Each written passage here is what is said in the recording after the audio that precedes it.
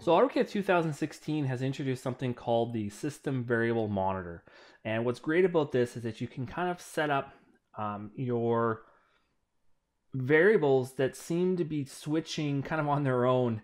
And as a CAD manager or system administrator, you can kind of help people that are changing these, or they're not sure they're changing and things aren't behaving right. So what I'm going to do is I'm going to come in here and I'm going to type so that, let's say, file DIA here. So I'm going to type file DIA and I'm going to set this to 0. And notice that right away, what's happening here is I'm getting this prompt here, system variable changed. So one of the monitored system variables has changed from the preferred value. So I'm going to click here to change. And what's going to do is it's going to launch the system variable monitor. So it's just a command that you can actually launch on its own. Like, you don't have to have it failed to make this happen. But you can see that I've got mine set here to enable balloon notification and to notify me when these change.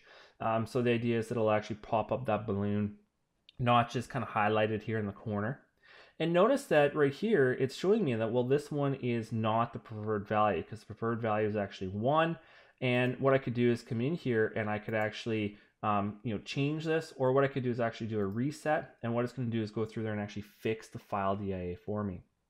Now, what Autodesk has done is kind of put the ones in here that most commonly get switched inadvertently. Whether it's a list routine, VB macro, AutoCAD crashing, or the user just not quite sure what they're changing. They've kind of put in the top 10 list here. The most frequently changed ones.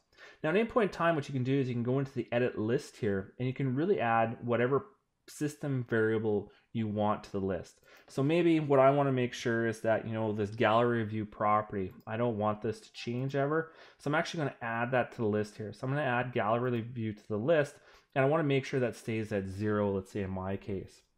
So I'm able to edit the list, and this is something as a system administrator, CAD manager, you can actually push out so that everybody's looking at the same list.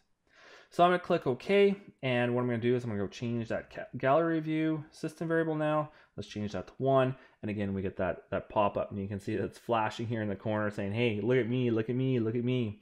And then I can just come in here and I can go in there and change that. So I'll do reset all, I'll click OK, and we can see that's updated. So again, that's the new system variable monitor, a great feature, not just for CAD administrators or system administrators, really for everybody. So as those system variables change inadvertently, that they're changing it before it's too late and you're trying to figure out what's happened.